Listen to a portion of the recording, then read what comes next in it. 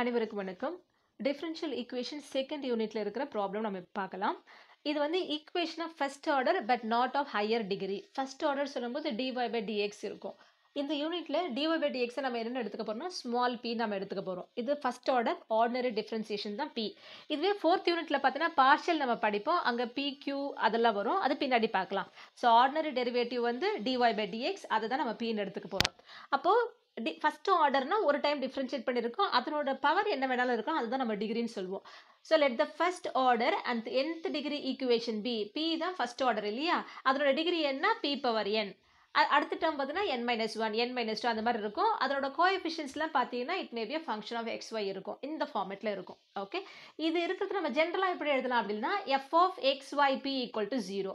அப்போ அந்த given equation பார்த்தீங்கன்னா x டேர்ம் இருக்கும், y டேர்ம் இருக்கும், p இருக்கும். இது மூணு தான் இருக்கும். அதை பார்த்த உடனே நம்ம கண்டுபிடிச்சிடலாம் அது ஃபர்ஸ்ட் ஆர்டர் டிஃபரன்ஷியல் ஈக்குவேஷன் அப்படின்றது. ஓகே, இந்த ஈக்குவேஷன் 1 இருக்கு இல்லையா, இந்த 1 தான் அனதர் ஃபார்ம்ல எழுதணும். ரெண்டுமே ஈக்குவேஷன் 1 தான்.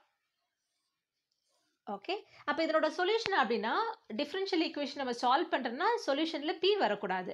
அப்போ y இருக்கலாம், p இருக்கலாம். ஓகே, அப்போ the solution of 1 is a relation phi of xy equal to 0. நீங்கள் இந்த phi சொல்லலாம், g psi எது வேணாலும் சொல்லலாம். நான் phi நீங்கள் சொல்லியிருக்க அவ்வளோதான். அப்போ சொல்யூஷன் எப்படி இருக்கணும்? in terms of xyல இருக்கிற ஒரு சொல்யூஷனாக இருக்கணும். அதில் p இருக்கக்கூடாது. சொல்யூஷன்லேயே இப்போ ரெண்டு டைப் ஆஃப் சொல்யூஷன் இருக்குது. நம்ம பின்னாடி பிடிஇலையும் நம்ம அதை தான் பார்ப்போம். சாரி, பார்ஷியல் டிஃபரன்ஷியேஷன்லையும் நம்ம அதை தான் பார்ப்போம். ஸோ இங்கே ஃபர்ஸ்ட் வந்து ஜென்ரல் சொல்யூஷன் அப்படி நம்ம சொல்ல போகிறோம். ஜென்ரல் சொல்யூஷன் அப்படின்னா என்னன்னா the solution which contains as many arbitrary constants as the order of the differential equation. இப்போ இங்கே ஃபர்ஸ்ட் ஆர்டர் டிஃபரன்ஷியல் ஈக்குவேஷன் இருக்குன்னு வச்சுக்கோங்க. dy by dxன்னு இருந்துச்சுன்னா ஃபர்ஸ்ட் ஆர்டர். ஓகே, அப்போ அதனோட ஆர்டர் ஒன்றுனா அந்த சொல்யூஷனில் ஒரே ஒரு ஆர்பிட்ரரி கான்ஸ்டன்ட் இருக்கணும். அது இருந்துச்சுன்னா அந்த சொல்யூஷனை நம்ம என்னன்னு சொல்கிறோம்? ஜென்ரல் சொல்யூஷன் சொல்கிறோம். 2 மார்க்கில் கேட்குறாங்கன்னு நினைக்கிறேன். சிங்குலர் சொல்யூஷன் இதெல்லாம் கேட்குறாங்க. ஸோ பின்னாடி பார்க்கலாம். அப்போ ஜென்ரல் சொல்யூஷன் என்ன அர்த்தம்? ஆர்டர் என்னவோ அத்தனை ஆர்பிட்ரரி கான்ஸ்டன்ட் இருக்கலாம். அந்த சொல்யூஷன் தான் நம்ம கண்டிப்பாக கான்ஸ்டன்ட் இருக்கணும், ஆர்பிட்ரரி கான்ஸ்டன்ட் இருக்கணும். இதுவே சிங்குலர் சொல்யூஷன் சொல்லும் பொழுது the solution which does not contain arbitrary constant, அதில் arbitrary constant இருக்காது. அதே போல் ஜென்ரல் சொல்யூஷன்லேருந்து அதை நம்ம கண்டுபிடிக்க முடியாது. which cannot be obtained from the general solution is called singular solution of differential equation. Okay, இப்போ ஃபர்ஸ்ட் ஆர்டர் டிஃபரன்ஷியல் ஈக்குவேஷனில் வந்து p இருக்கும் நம்ம சொன்னோம் இல்லையா, f of x, y and p இருக்கிறது. இதை சால்வ் பண்ணுறதுக்கு நம்ம மொத்தம் 4 மெத்தட் இருக்குது இந்த யூனிட். இந்த 4 மெத்தட் தான் இந்த யூனிட்டே. ஓகே, ஒன்று solvable for p, pன்றது dy by dx, இல்லை solvable for x, solvable for y, கடைசியாக இருக்குது கிளாரன்ஸ் ஃபார்ம். இந்த காணொலியில் நம்ம சால்வபிள் ஃபார் பியில் இருக்கிற ஒரு யூனிவர்சிட்டி 5 மார்க் கொஸ்டின் நம்ம பார்க்க போகிறோம். அதுக்கு முன்னாடி அந்த மெத்தட் இருந்தால் எப்படி சால்வ் பண்ணுறதுக்கான ஸ்டெப்ஸ் ப்ரொசீஜர் நம்ம பார்த்துடலாம். First order equation solvable for p. அப்போ கிவன் ஈக்குவேஷன் என்ன ஃபார்மேட்டில் இருக்கும்? f of x, y, p equal to 0. அதாவது ஈக்குவேஷனில் x, y, p இது மூணு தான் இருக்கும். ஓகே, அந்த கிவன் ஈக்குவேஷன் இந்த லெஃப்ட் ஹேண்ட் சைடில் பாலினாமியல் இன் p இருக்கும் இல்லையா, அதை நம்ம ஃபேக்டரைஸ் பண்ணணும். In terms of pயில் linear factors in pயில் factorise பண்ணணும். அப்போ p minus r1, p minus r2 sorry இன்ட்டில் இருக்குது. ஒவ்வொன்றும் ஒரு ஃபேக்டர் ப்ராடக்டில் இருக்குது.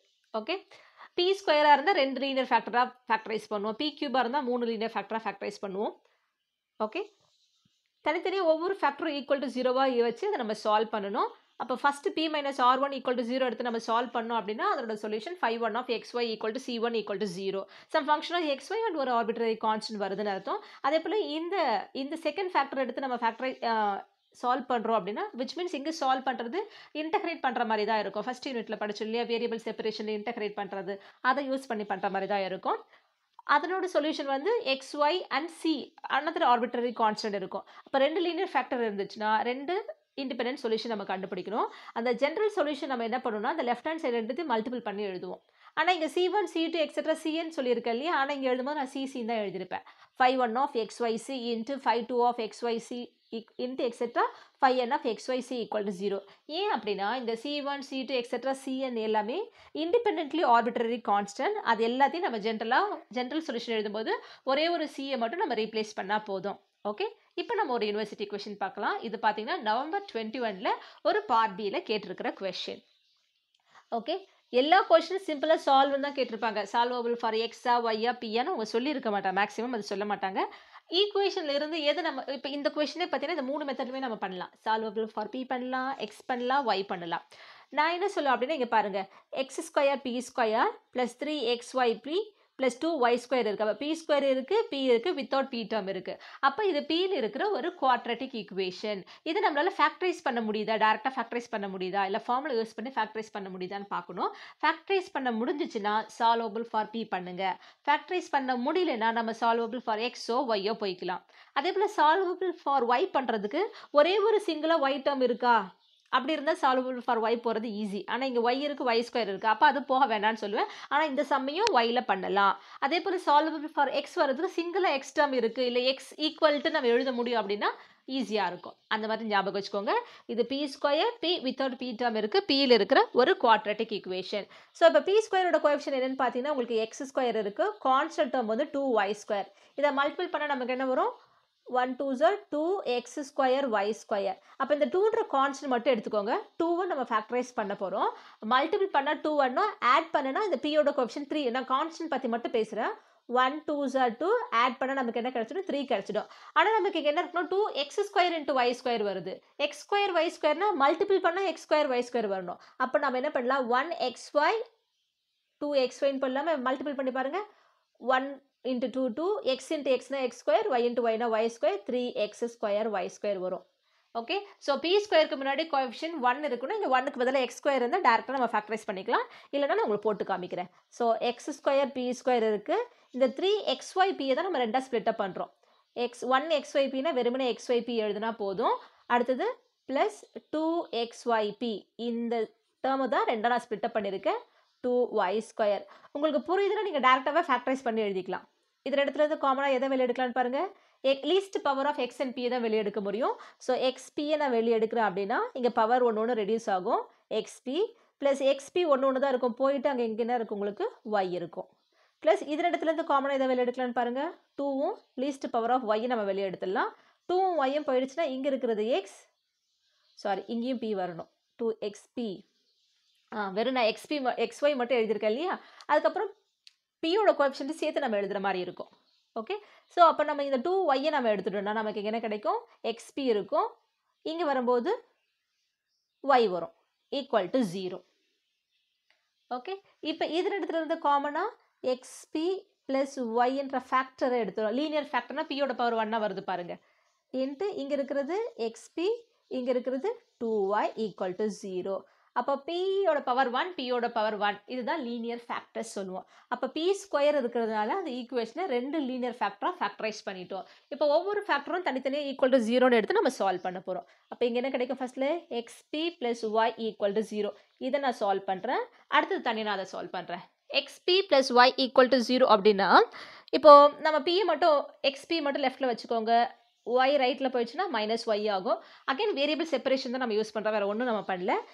p இங்கே வச்சுக்கிறேன், ப்ராடக்ட்டில் இருக்க x இங்கே வந்துச்சுன்னா y by xன்னு வரும். இப்போ pனா ஆக்சுவலாக என்ன எடுத்த ஞாபகம் இருக்கா உங்களுக்கு, இந்த காணொலியோட தொடக்கத்தில் சொல்லியிருப்பேன், dy by dx தான் pன்றது. அப்போ pக்கு பதிலாக நம்ம என்ன ரீப்ளேஸ் பண்ணிக்கலாம், dy by dx equal to minus y by x. இப்போ வேரியபிள் எப்படி நம்ம செப்பரேட் பண்ணுவோம், நம்ம இன்டகிரேட் பண்ணுறதுக்கு dyயோ அந்த d இருக்கிறது நியூமரேட்டரில் இருக்கணும். அப்போ லெஃப்ட் ஹேண்ட் சைடில் dyனா y லெஃப்ட்டு கொண்டு வந்துடுங்க, டிவிஷன் இருந்த dxஐ ப்ராடக்ட்டில் கொண்டு போயிடுங்க.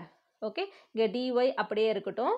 இங்கே இருக்கிற y இங்கே வரும்போது டிவிஷனில் ஆகும், மைனஸ் இங்கே டிவிஷனில் இருக்கிறது இங்கே ப்ராடக்ட்டில் போகும், மைனஸ் dx by x.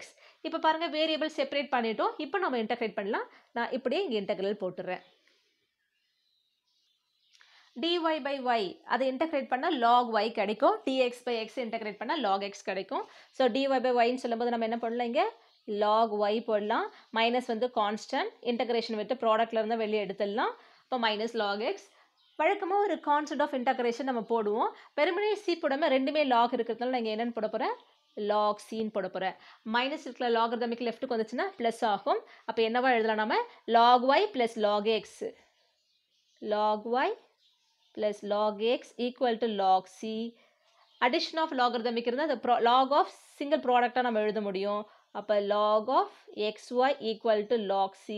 ரெண்டு பக்கம் லாகர்தமிக் ஃபங்க்ஷன் கேன்சல் ஆயிடுச்சுன்னா xy ஈக்குவல் டு c. இப்போ சொல்யூஷன் பாருங்கள், லெஃப்ட் ஹேண்ட் சைடில் ஃபங்க்ஷன் ஆஃப் xy இருக்குது, ரைட் ஹேண்ட் சைடில் உங்களுக்கு c இருக்குது. ஆனால் நம்ம ஈக்குவல் டு 0 டைப்பில் கொண்டு வரணும். அப்போ xy minus c equal to 0. ஒரு இண்டிபெண்டன்ட் சொல்யூஷன் நம்ம கண்டுபிடிச்சிட்டோம்.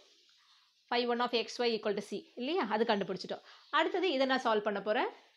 Second factor xp plus 2y equal to 0. Again the same pattern தான் நம்ம போட போகிறோம். xp லெஃப்டில் வச்சுக்கிறேன், ரைட் சைடில் 2y கொண்டு போனால் -2y ஆகும். pக்கு பதிலாக dy by dx equal to -2y. இங்கே ப்ராடக்டில் இருக்கிற x இங்கே கொண்டு வந்தால் டிவிஷன். இப்போ yயும் வேரியபிளை செப்பரேட் பண்ண போகிறோம். இந்த yயை நான் இங்கே கொண்டு வந்துடுறேன். இப்போ 2 நீங்கள் இங்கேயும் வச்சுக்கலாம், இங்கேயும் வச்சுக்கலாம். அதுக்கேற்ற மாதிரி ஸ்லைட்டாக மாறும் உங்களுக்கு. ரெண்டுமே கரெக்ட் ஆன்சர் தான். நான் -2ன்ற கான்ஸ்டண்ட்டாக ரைட் ஹேண்ட் சைட்லேயே வச்சுக்கிறேன். இந்த ஒய்யை மட்டும் லெஃப்ட் ஹேண்ட் சைடு கொண்டு வந்துடுறேன். அப்போ dy by y equal to -2 into dx by x. வேரியபிளில் separate ஆயாச்சு, இன்டகிரேட் பண்ணுற ஃபார்மேட்டுக்கு வந்தாச்சு. அப்போ by integrating on both side நான் இந்த ஸ்டெப்பில் இன்டகிரேட் பண்ணுறேன். -2ன்றது கான்ஸ்டன்ட், அதை நம்ம இன்டகிரேஷன் சிம்பிளை விட்டு வெளியே எடுத்துடலாம். dy by y இன்டகிரேட் பண்ண என்ன வரும்னு சொல்லுங்கள், log y. இங்கே -2 கான்ஸ்டன்ட் ப்ராடக்டில் இருக்குது, as it is வச்சுக்கிட்டு dx by x இன்டகிரேட் பண்ணால் log x வரும் ப்ளஸ் log c. ஓகே, இங்கே log y இருக்குது, மைனஸ் மட்டும் இருக்கட்டும். பவர் ரூல் அப்ளை பண்ணால் இது log of x square plus log cன்னு எழுதலாம். மைனஸ் இருக்கிற log லெஃப்ட்டு கொண்டு வந்தால் ப்ளஸ் ஆகும். அப்போ log y plus log x square equal to log c. Addition of லாக்னா ப்ராடக்டில் எழுதலாம். அப்போ log of y x square equal to c. ரெண்டு பக்கம் log கேன்சல் ஆயிடுச்சுன்னா நமக்கு என்ன கிடைக்கணும், x square y equal to c. equal to 0 டைப்பில் நம்ம எழுதும்போது x square y minus c equal to 0. அப்போ given ஈக்குவேஷன் பார்த்தீங்கன்னா பியில் இருக்கிற செகண்ட் ஆர்டர் ஈக்குவேஷன். அப்போ ரெண்டு பியில் வர லீனியர் ஃபேக்டராக ஃபேக்டரைஸ் பண்ணிட்டோம், தனித்தனியாக சால்வ் பண்ணிட்டோம். இந்த ரெண்டு சொல்யூஷனை வச்சுட்டு நம்ம ஜென்ரல் சொல்யூஷன் எழுத போகிறோம். therefore the general solution is equal to 0 type எழுதுனா இந்த லெஃப்ட் மல்டிபிள் பண்ணி equal to 0 நம்ம எழுதுறோம். அப்போது xy minus c into x square y minus c equal to 0. Okay, நீங்கள் எக்ஸசைஸில் இருக்கிறது வேறு யூனிவர்சிட்டி பேப்பரில் இருக்கிற சால்வபிள் ஃபார் பியில் இருக்கிறத நீங்கள் சால்வ் பண்ணி பாருங்கள், ஈஸியாக இருக்கும். அடுத்த காணொளியில் சால்வபிள் ஃபார் ஒய்யும் எக்ஸும் நம்ம பார்க்கலாம். நன்றி, வணக்கம்.